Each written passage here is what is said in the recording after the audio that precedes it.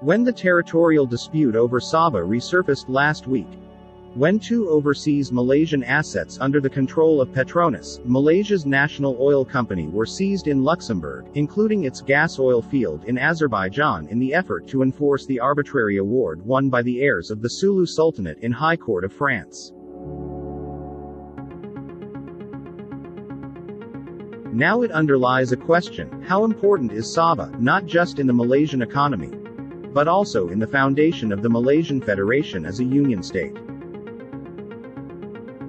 Currently, Malaysian federal government is in chaos in responding to issues, protecting its overseas asset, and its sovereign rights over Sabah. Tolonglah! Duduk! Stay of execution on the 12th of July. Sedangkan final award arbitrasi itu keluar pada 28 Februari. Saya mohon semua MP-MP daripada Sabah dan juga MP-MP lain ini untuk berdiri. Mohon supaya usul ini dibincangkan. They were so confident, the government was so confident back then, oh benda ni akan selesai. What happened now? What happened now? We have that habit, to underestimate our neighbors. Yearly payment made even during BN time, we also, kami tidak aware. So that's why, bila benda ni keluar, we were shocked that there was a payment given to Sulu. When the proposal to form Malaysia was put forward by the Malayan Chief Minister, North Borneo responded with a general sense of misgiving and to a certain extent of mistrust. The people of the state were fearful that Sabah would be dominated by their more developed Malayan counterpart. The fear of being colonized by the Federation of Malaya led Sabahan to be more aware and concerned about their political status and political future. Before joining Malaysia in 1963, measures were taken in form of meetings and surveys, but no actual referendum was conducted. However, before committing themselves totally to the merger of Malaya, Sabahan had listed down its conditions to safeguard the certain interests of the states. These conditions are known as the 20 points. This includes no state religion in North Borneo, and English should be the official language of North Borneo for all purposes.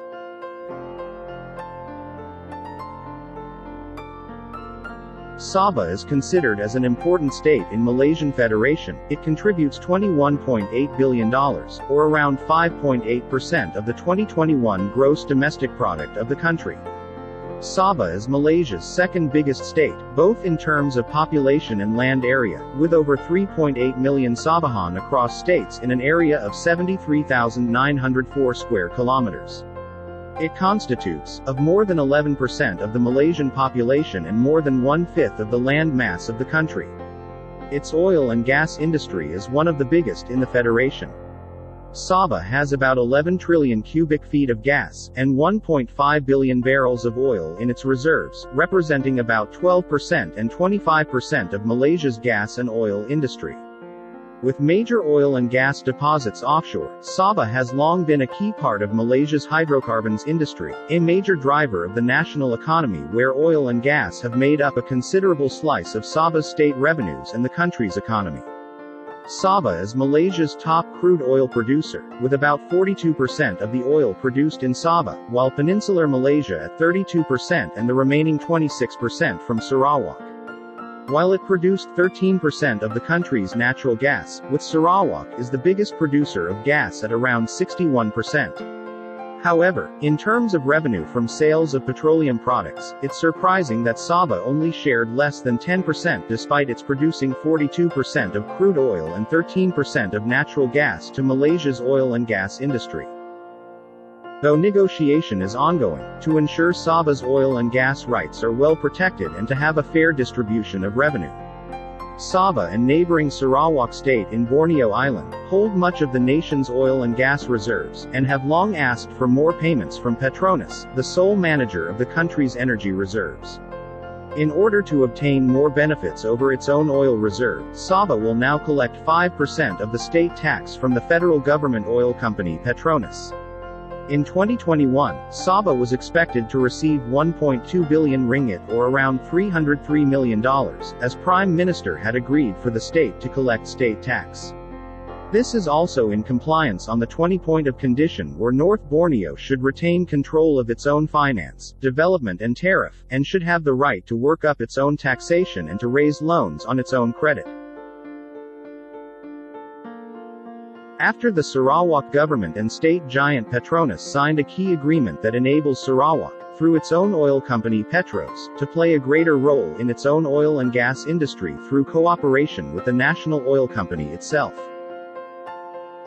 Sabah is set to follow the lead of neighbor Sarawak in demanding greater involvement in its oil and gas operations and a larger share of the revenue from the state's production.